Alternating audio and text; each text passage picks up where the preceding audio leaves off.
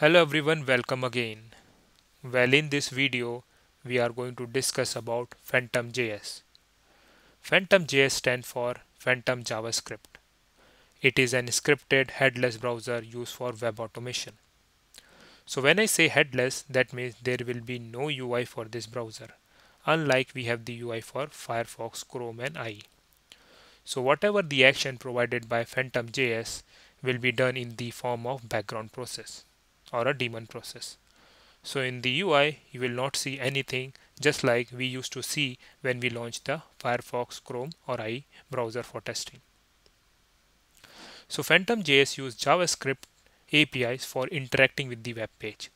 So whatever the actions such as opening the web page, clicking on link, clicking on button, these all actions are done in the form of JavaScript API. Now in order to set up the PhantomJS on the local system, again we are going to take the help of NuGet package manager.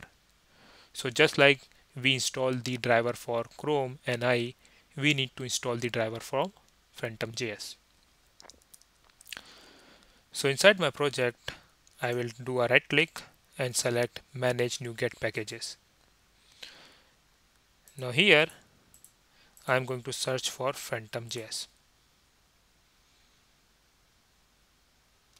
and I'm going to install this driver. So when I do the installation, it is going to add the Phantom driver exe in our project and also add certain references to our project. So as you can see here, we have phantomjs.exe, which is a driver file for PhantomJS. Now after this, I'm going to make a couple of modifications inside our framework. So first of all, I need to add a browser type. So inside our browser type enum, I will add PhantomJS. Now inside the base class, I will create one more static method. So private static, and this method is going to give me the driver for PhantomJS. So PhantomJS driver get PhantomJS driver. So just like we created private static method for individual driver, similarly I have created one more static method for getting the PhantomJS driver. And inside this, I'm going to use the PhantomJS driver class. So just like we use Firefox driver for Firefox, Chrome driver for Chrome, IE driver for IE. Similarly, in order to use the PhantomJS headless browser, I'm going to use PhantomJS driver. So if I go to the class definition of PhantomJS driver, it inherits from remote web driver. And if I go inside the remote web driver, it inherits from the iWeb driver interface. In other words, I can say that PhantomJS driver indirectly inherits from iWeb driver interface. So here I will create the driver for PhantomJS equal to new PhantomJS driver, and I'm going to return this driver. So as I told you, indirectly the PhantomJS driver class also implement the iWeb driver interface. So here this is perfectly valid. Object repository dot driver equal to get PhantomJS driver. Okay, and here I'm going to add a case. So case browser type dot PhantomJS. So when user specify the PhantomJS driver inside the app config, so I'm going to instantiate our driver property using the get PhantomJS driver method, and after that break. Now once this is done, inside the app config, I will specify the browser type as PhantomJS.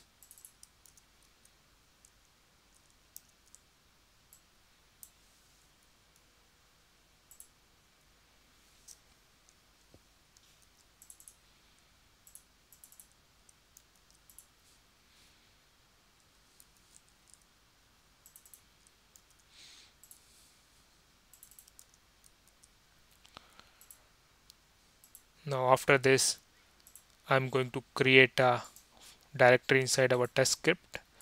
Let me call it as PhantomJS. Inside this, I will create a class called test PhantomJS. So I need to make this class as public, and the attribute which I need to use with this class is test class. Inside this, I will create a public method. So public void test PhantomJS driver.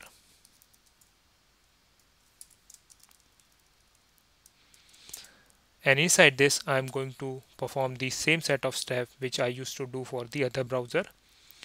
So from drop down list, I'm going to copy these lines where I am opening the Bugzilla page, clicking on file a bug, providing the username password, and logging in.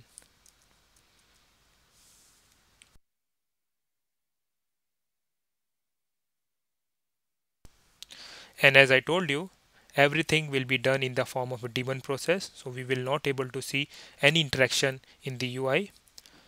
So for that, I'm going to add a method for taking the screenshot for after every action.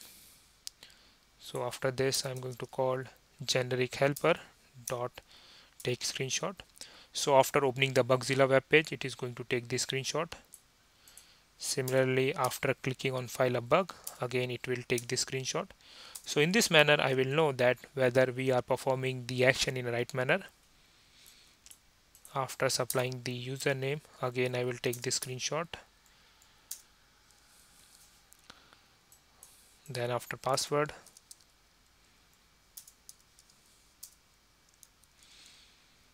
and after logging in, I will again take the screenshot, and after clicking on the test engine link, again I will take the screenshot.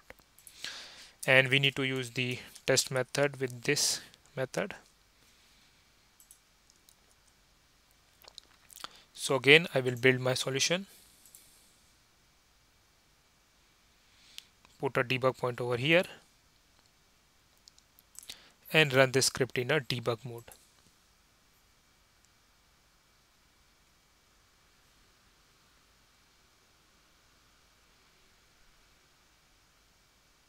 So as you can see here, it has started the PhantomJS driver, which is going to launch the PhantomJS headless browser.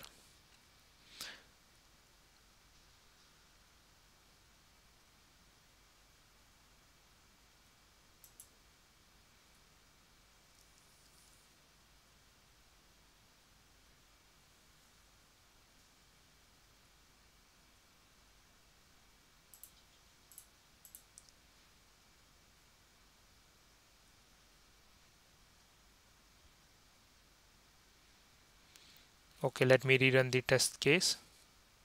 I think I run the test page navigation, so I need to run this. So yeah, so I will run it in debug mode.